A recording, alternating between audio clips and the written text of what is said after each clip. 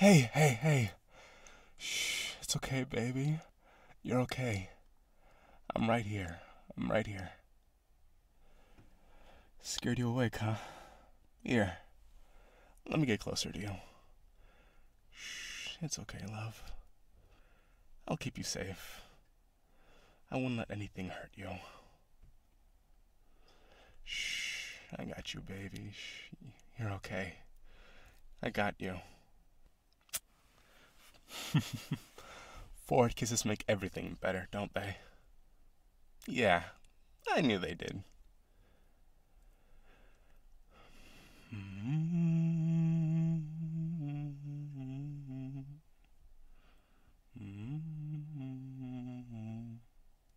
You like that? I can feel you calm down. I can feel you breathing so slow. That's it, baby. Breathe in. Breathe out. I love the way how your hair smells. I love the way how you smell. It's okay. I got you. I'm here. I won't stop till you calm down. What? No, I don't think it's dumb for you being afraid of thunder.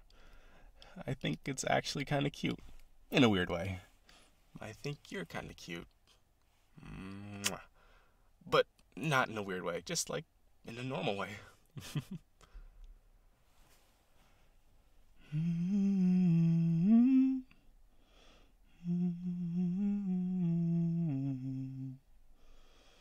You're so warm. Shh. Baby, I got you. You're okay. Think you're gonna have trouble getting back to sleep? Yeah, I can do that. I can keep talking to you while you fall back asleep. Keep your mind off your anxieties. Any topics you want to start off with? Oh. Well, the moment I knew I was in love with you was, let's see. I think it was our fourth or fifth date. Yeah, when we went ice skating that December. We had already gone for dinner earlier, and we were just skating around, pointing and checking things out, the Christmas lights, having a good time.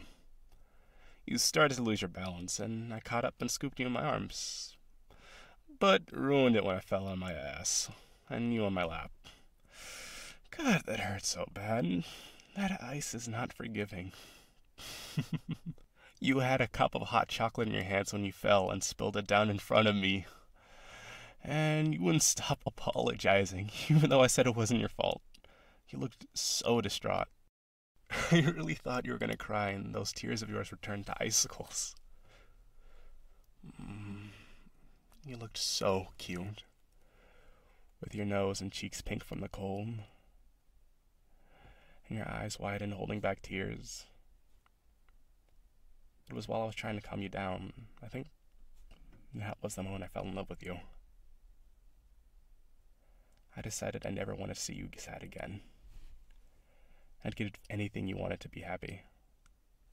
I decided that I wanted to be the reason for some of your happiness.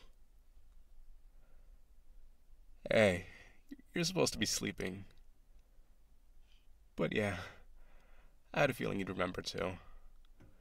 Now it feels like so long ago. And my love for you has only grown since then. You know, I've been thinking lately about love. About how society treats it, I mean. There's one thing that's been sticking out to me lately. The phrase, I choose to love you.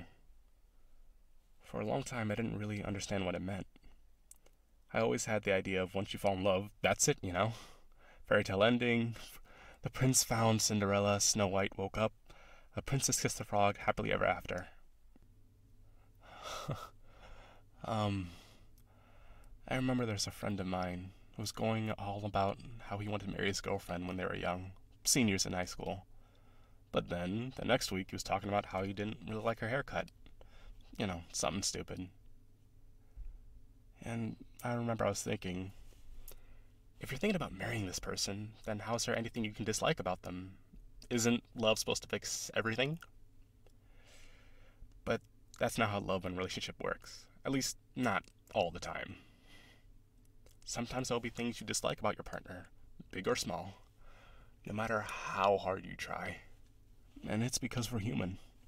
Sometimes you won't like their haircut, you won't like the way how they snore, or the way how they sleep in a cold room. Hey, it's okay. Shh, love, it's okay. I still got you. I still got you in my hands, rubbing your back, soothing you. Okay? You good?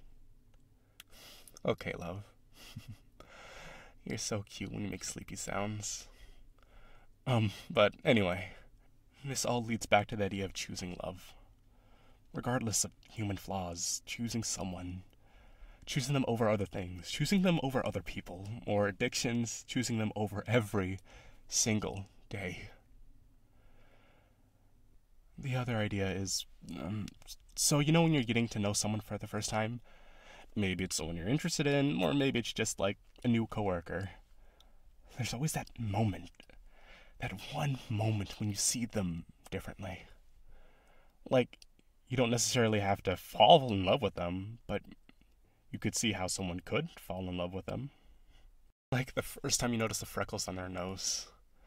Or when you genuinely hear them laugh and it sounds so pure.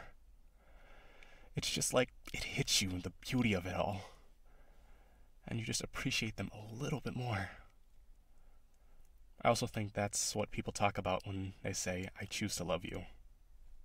I think sometimes you can choose to see those things. And so when you choose to love somebody, you're saying, I choose to see the beauty in you. I choose to see the things I love about you. And then sometimes, I think people choose to ignore to see those things, or not see those things at all. They choose to ignore the lovable traits about their partner, and how they fall for each other. Or maybe they get distracted by human flaws and fall in love with the idea of finding the fairy tale love, where they don't have to worry about the things like the sink or the snoring. Speaking of snoring, are you asleep, baby? I'll take that as a yes. I've bored you enough to sleep with my philosophy about love talk.